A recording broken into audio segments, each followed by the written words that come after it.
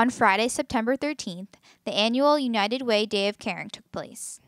In remembrance of the 9/11 tragedy, this community-wide day of service occurred in numerous locations throughout Binghamton, including the Salvation Army, where some of Binghamton University's own basketball players joined in on the action.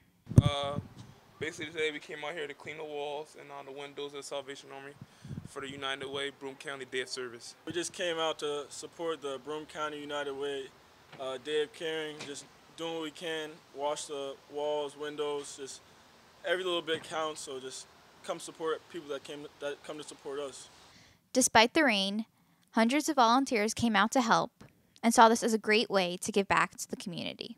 It's always good, to support the community back when they support us, and it's just always good to do something good for others. Whether it's like a cleaner place to eat or giving food or helping someone out on the street, just anything helps, and just not even for like as far as sports, just like these are their lives. Like this is our day-to-day things. But just be a good person and put a smile on other people's faces just means the world to me.